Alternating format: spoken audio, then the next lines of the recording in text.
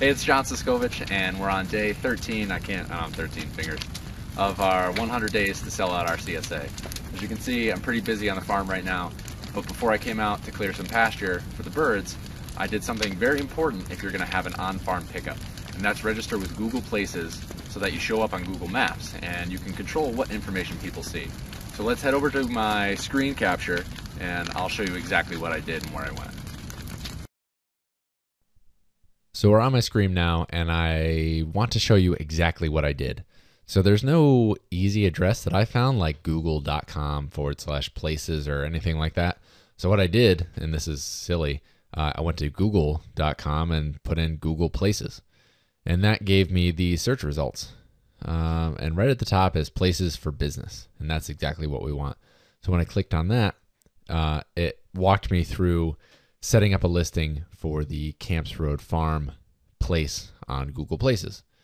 And once I do that, it gives me, now I'm signed into, it says, create an account or sign up for Google. And what I did was, I already had an account, campsroadfarm@gmail.com. Google's thing is that, one name, one password for everything. So that Camps Road Farm works for everything. So I signed in with my Camps Road Farm Google account, which I use for the Gmail for that, for Google Places. And it lets me add a listing. So this is what the listing editing thing looks like. You sign up, you can request an authorization code and they mail it to you. So if you're a farm and you have competition and you're trying to register on Google, in order to edit your, entity, I guess, on Google Maps, they send you a postcard with a verification code. That way, that postcard comes in the mail to you, and it's another way to verify that you're authentic and you're the real person, you're the real Camps Road Farm or whoever you are. So in about 2 weeks, I will get my code on this card sent to Camps Road, and I'll enter that code in, and I'll be legit as far as Google is concerned. I'll do a video when that comes out. But some important things that I put up on the Camps Road Farm business listing for Google Maps. So business name, Camps Road Farm, you can edit it after I get the verification code. The address, obviously my address is correct. Contact phone, you can choose to display or not display that. I chose to display it because, why not? Category, I edited the category and I just typed in farm. When you click edit, it lets you search a category, and I put in farm. And then hours, closed on Sunday because I take Sundays off and I don't want anybody to show up. And then my hours, 9 to 5 during the week. It's really 5 to 9. But as far as people coming and visiting the farm, if anybody were just to stumble upon it, 9 to 5 is when I'm more prepared for people. I uploaded a logo. And then here is the more important part, the introduction. Here's where you get a little bit of an elevator pitch, a little blurb about your farm if people are interested, if they're searching for farms in the area or whatever. So I use pretty much the same copy that's on the website, campsroadfarm.com. And what's great about this, I'm going to click on edit so you can see it. You can add links and do a little bit of editing yourself. So what I did was, farm products are available for sale at the New Milford Summer Farmer Market, November, as well as contact us directly through our website.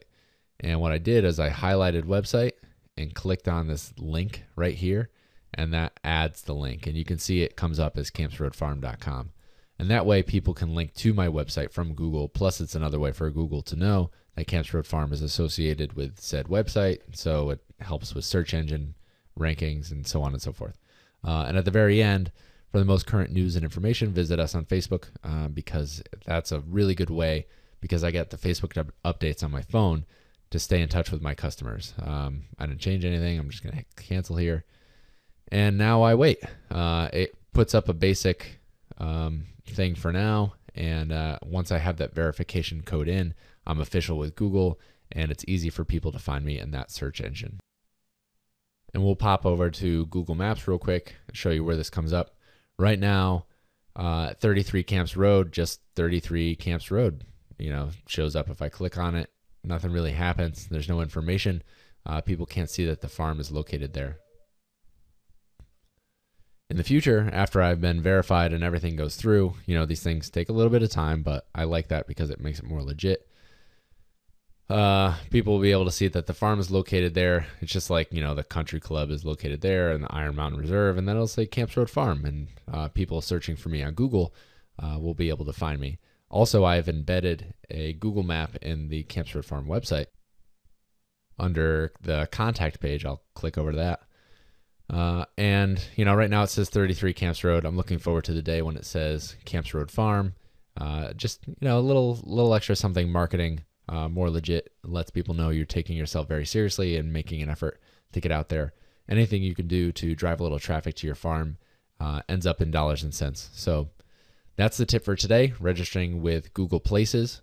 I hope that this walkthrough has been helpful. We went through the search for Google Places, creating your profile, and then sending out for the verification code. It's all easy. I did it today. They walk you through it. Super simple. I showed you how, why it makes a difference when you're looking at maps, and then how to implement it in your farm website.